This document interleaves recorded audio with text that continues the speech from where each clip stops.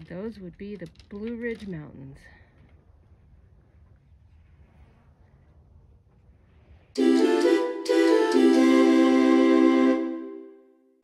Hi, I'm Melanie, and you're watching Yarn Journeys. If you are new to my channel, I am so glad you found me, and I hope you enjoy today's show. And I warmly welcome those of you who are returning viewers. I'm so glad to have you here. Yarn Journeys is my knitting and fiber podcast in which I talk about my yarny discoveries and adventures, both far from home and nearby. In today's episode, I'm going to be taking you with me on my recent travels to the Blue Ridge Mountains of the Commonwealth of Virginia. Before we get into today's show, I'd like to tell you a little bit more about the Blue Ridge Mountains. So, the Blue Ridge Mountains, as I understand them, are part of the Appalachian Mountain Range from Virginia all the way down to Tennessee. And by the way, I grew up saying Appalachian, but I have since come to understand that the pronunciation is actually Appalachian. Like, I'm going to throw an Appalachia. So I'm going to try and stick to that. So the Blue Ridge Parkway goes from the bottom of Skyline Drive at the bottom of the Shenandoah National Park all the way to Great Smoky Mountains National Park mostly in Tennessee, but there's a bit of it that's also in North Carolina.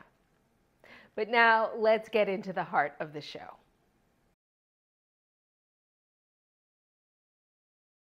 House Mountain Yarn is a wonderful knitting store in Lexington, Virginia. Lexington, Virginia is a cute little college town.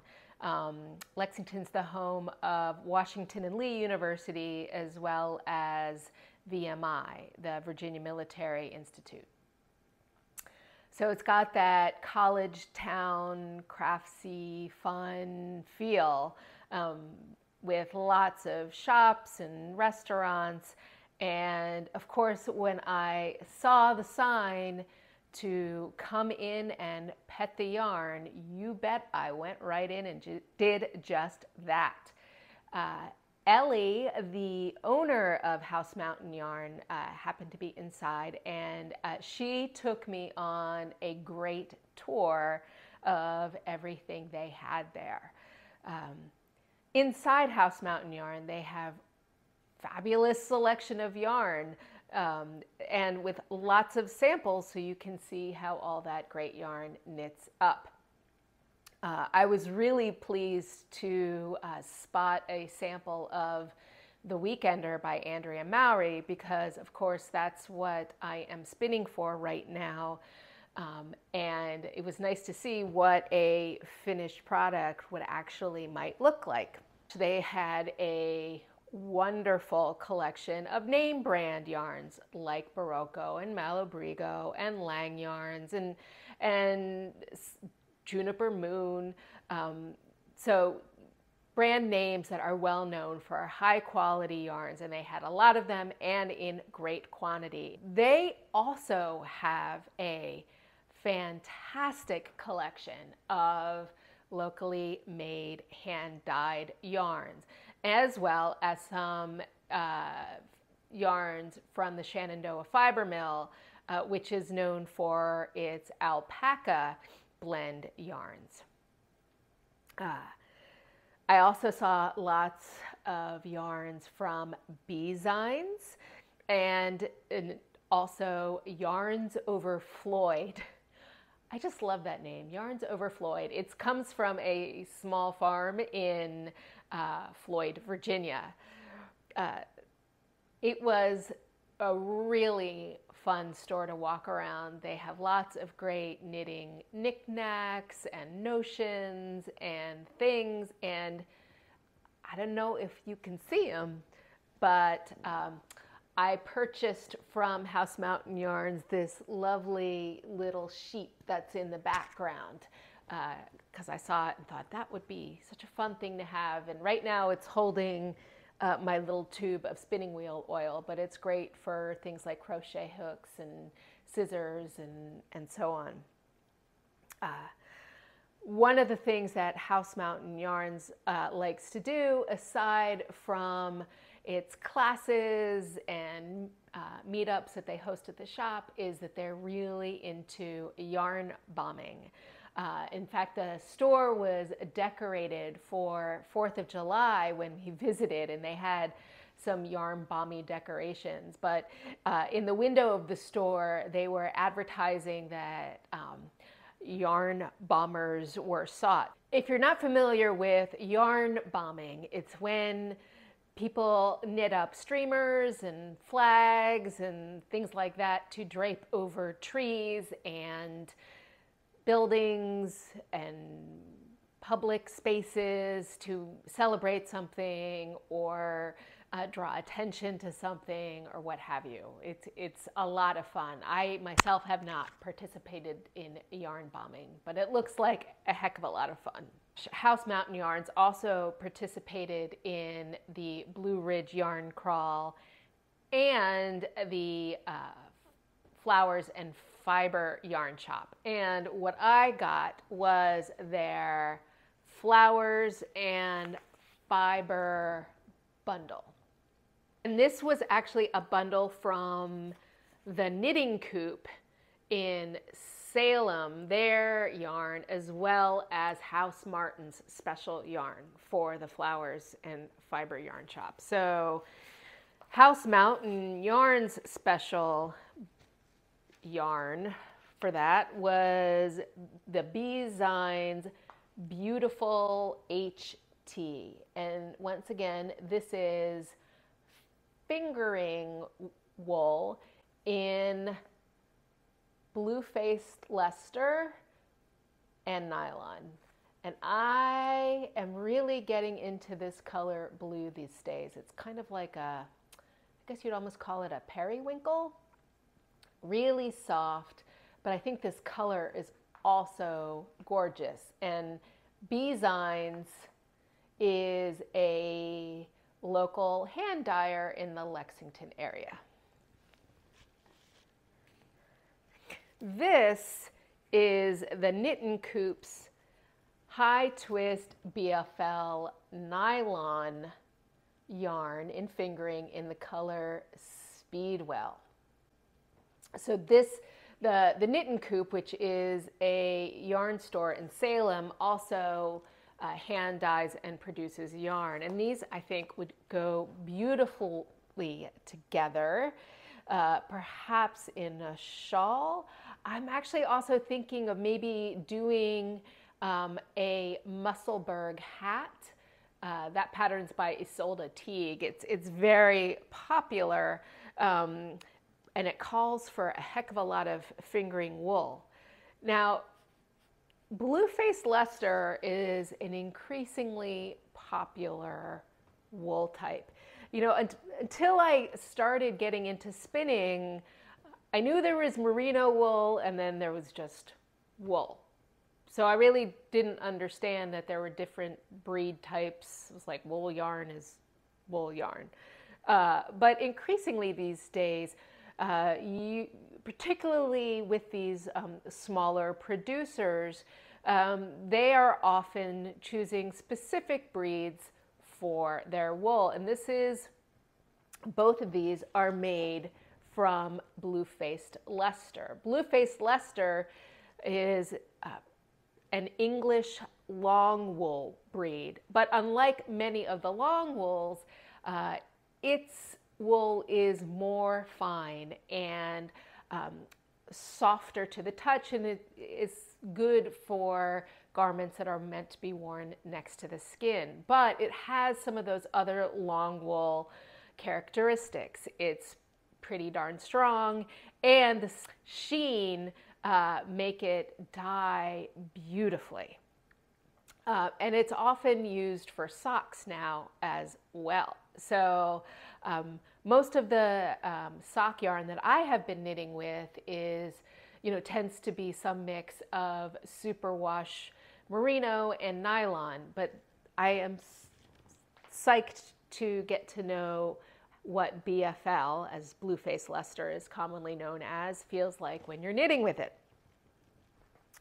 Those yarns also came with their Twin Mountain Handcraft stitch markers, which I think are really cute.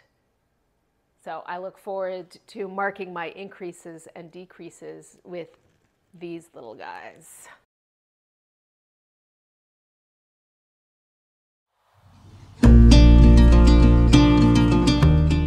The first thing you do when you get to your campsite is to put up your tent. And my husband and I have gotten so much better at putting up this tent since we got it last year.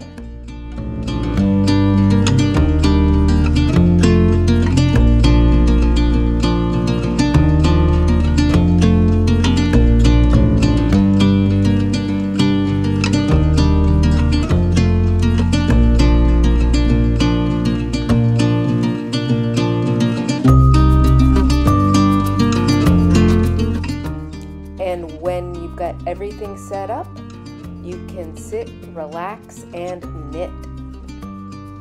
I often think the best part about camping is the campfire.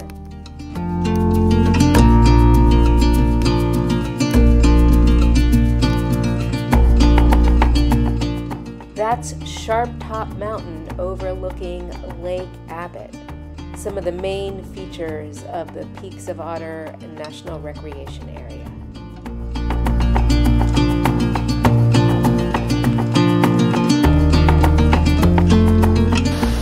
The Falling Water Cascades hike did not disappoint us with all its little waterfalls and pools and eddies. It was so beautiful. No, that's really good. That's like wow.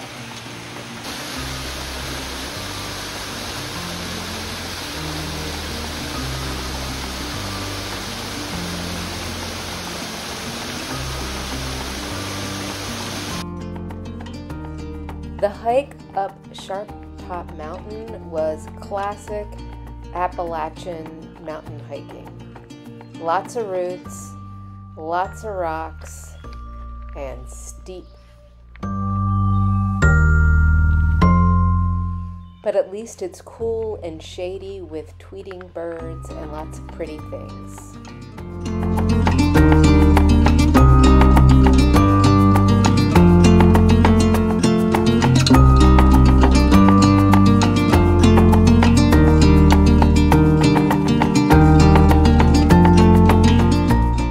And when you got to the top, there was an amazing view to see, and lots of bugs.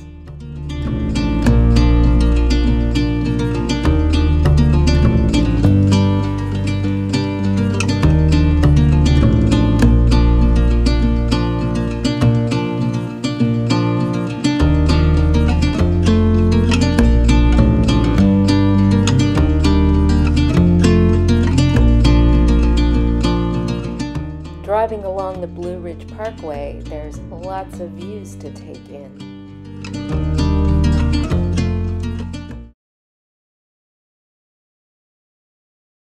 Susan's Yarn Stash is a great little knitting store in Fishersville, Virginia. It's about a 5-minute drive from Interstate 81. The store itself is in a standalone building near sort of a small strip mall kind of place, and from the road, you can't see that it is a yarn store. But once you follow the Google Maps directions to the parking lot, you see a nice big sign that says Susan Yarn Stash. The story about this yarn store is that it was owned by a woman for quite a long time. And she was the one who developed the store in the first place. But unfortunately, she recently passed away, and her son inherited the store. And the son and daughter-in-law decided to keep the yarn store going, and they renamed it to be Susan's Yarn Stash after the original owner. And what a stash of yarn there is inside it. So, I mean, first of all, there is anything a knitter could need in there. There is a great selection of knitting needles of all kinds. They had a great selection of name brand yarns that any knitter looks for to make most patterns. So like Malabrigo or Barocco. Great stuff in there, lots of colors in good quantities. Also, some beautifully knit samples of shawls. In fact, they had a sample of the famous butterfly shawl that I have looked at and thought maybe I might want to knit someday. And it was really nice to be able to pull it out and really take a good look at it. The thing that makes Susan's Yarn Stash really stand out is its selection of locally made hand-dyed yarns, such as Mama Jess Yarns and Rove Yarn Company and Leah Fibers. Those three in particular are really only available at Susan's Yarn Stash or at on their Etsy shops or from their own homepage shops. And I believe they also go to fiber festivals that happen in the area. But it is great to know that you can go to Susan's Yarn Stash and get a one-of-a-kind fiber there. And that's what makes this store special to me. Also, I'd like to mention that the staff who worked there that day were so nice and lovely. We had a great chat. She gave me a tour of the place, and I felt so nice and warmly welcomed there. So what I bought was from Mama Jess Knits, and it happened to be the colorway that Susan's Yarn Stash had for the Flowers and Fiber Shop event. So I got it. I got it seeing the skein, but then since we were on our way down to go camping, I figured maybe I should get it balled up into a cake, just in case that the socks I'm working with I finished too early and then would be hankering for something else to knit. So this is a 75% superwash merino and 25% nylon sock yarn in the colorway Wildflowers by Mama Jess Knits. And I think this is going to make some really beautiful socks. Also, each skein for the Flowers and Fiber Festival also came with a, I don't know if you can see this, but with a special stitch marker that was created by Twin Mountain Handcrafts. That's also a maker from the Blue Ridge area. And now it's time for some show and tell. So I don't have any finished objects since my last episode, but I am making good progress on my Curdock cardigan. This is a cable knit cardigan. The pattern is by Carol Feller. the famous Irish knitwear designer. And the wool is Carol Feller's Blasta, which is a gorgeous, tweedy Irish spun yarn. I have now completed the body. It's knit from the top down, so I made it all the way down to the ribbing. And thanks to everyone who commented on the last episode about whether I would leave the mistakes in. I did. In fact, I didn't have anybody telling me to rip it out. Even my mom said it was okay not to rip it out. So, phew. I think it's going well. So I finished the body, and now I am working on the left sleeve. The construction of this continues to be so interesting to me. So the way the sleeve is made is that you pick up stitches. You pick up the stitches along the bottom of the armhole to the top, then you continue the pattern of the cable that was going across the shoulder, and then you start knitting the sleeve in the round from there. And I've done that on this side. But you knit the cap of the sleeve here in short rows back and forth. Now, Carol Feller is known for short rows. In fact, she's taught a whole class about short rows on Craftsy. So I think it's going to make for a really nice fitting rounded shoulder. And now I've gotten to the point where I am knitting in the round, and I am done 2 decreases so far.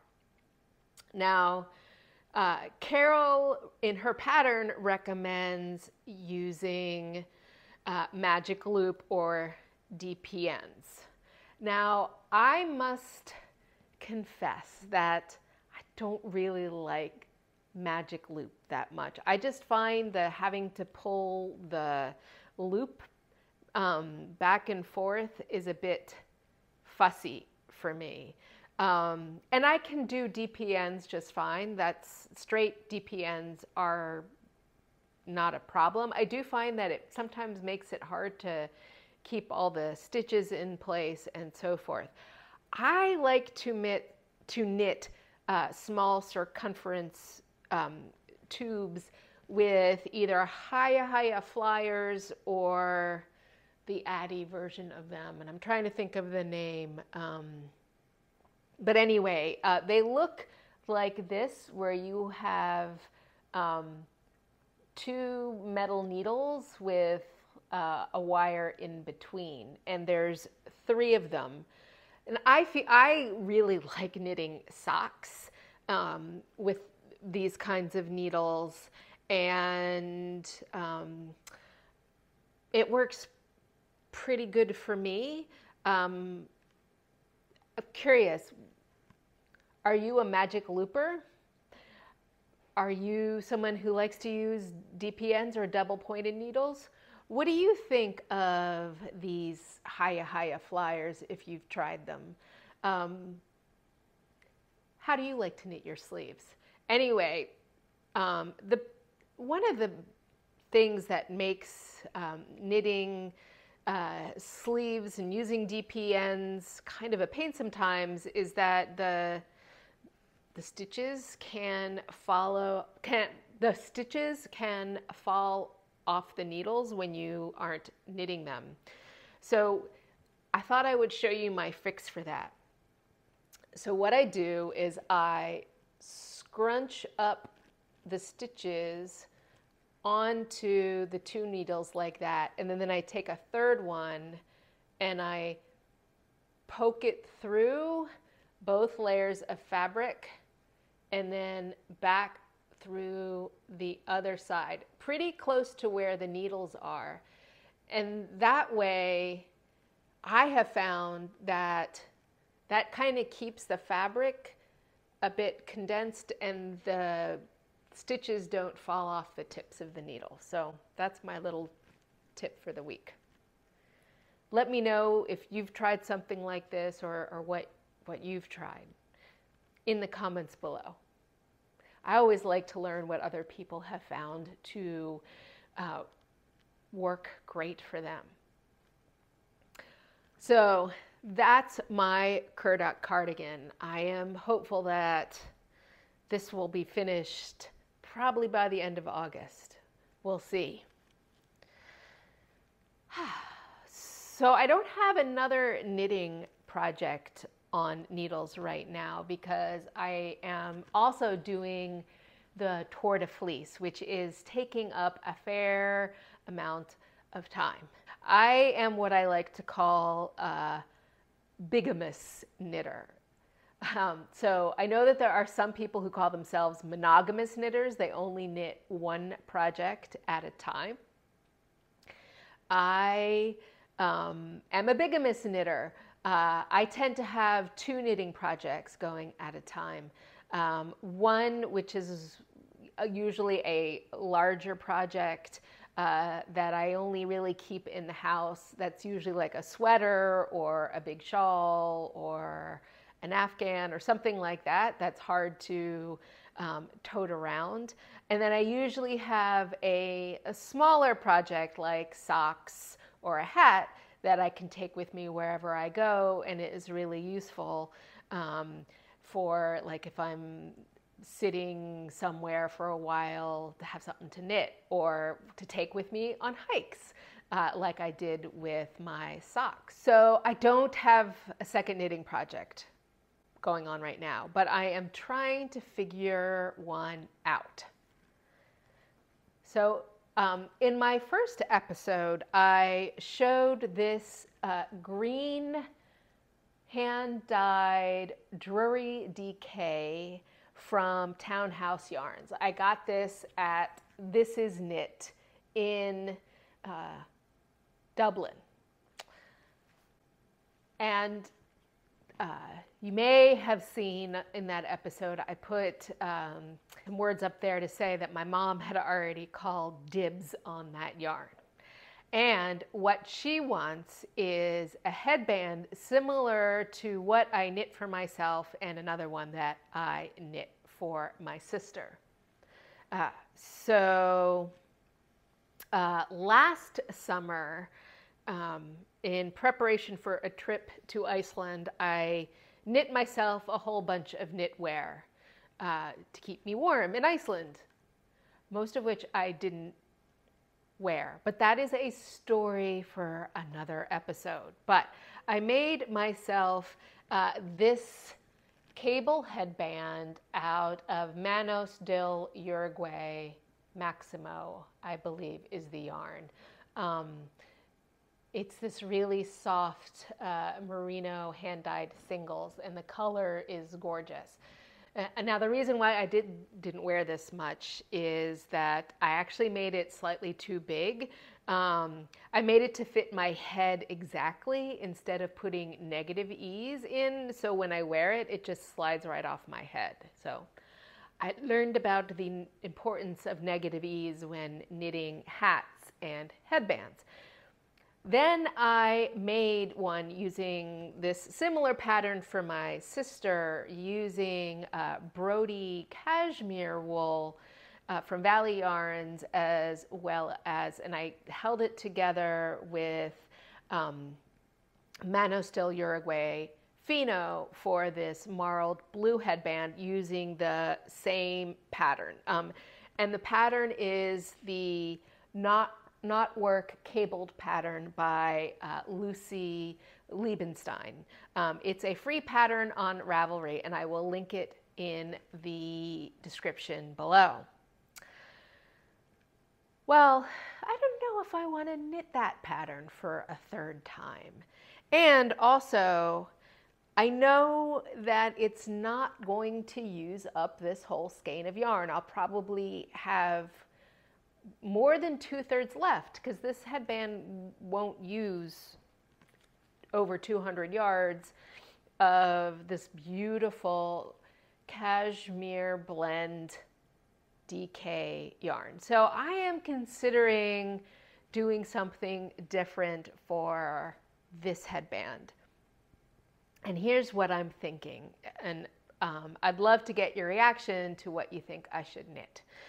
So, I am one of the last knitters on earth that haven't yet tried brioche.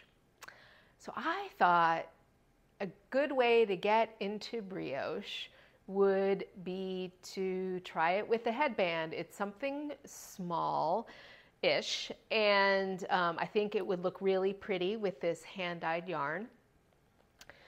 So here are the options I'm considering.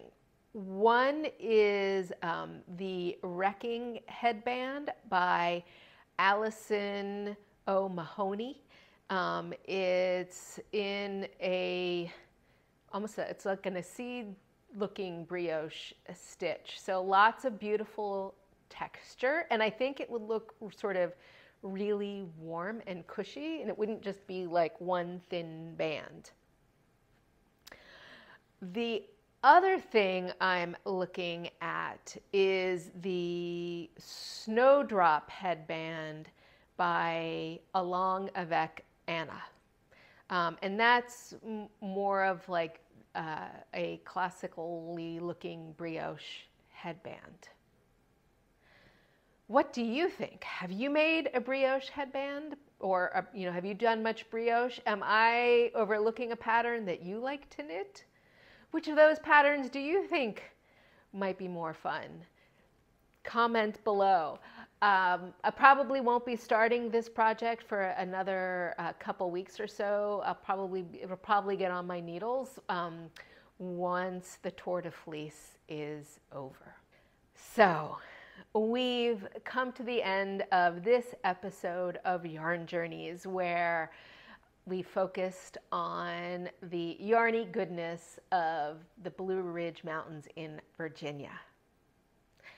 If you enjoyed the show, please do be sure to give it a like by clicking the thumbs up below. And also do subscribe to make sure that you don't miss any upcoming episodes of Yarn Journeys. On my next episode, I intend to focus on some of the yarn shops and yarny hotspots that are around where I live in Arlington, Virginia, just outside of Washington, D.C. Once again, thanks so much for watching Yarn Journeys. I look forward to seeing you soon.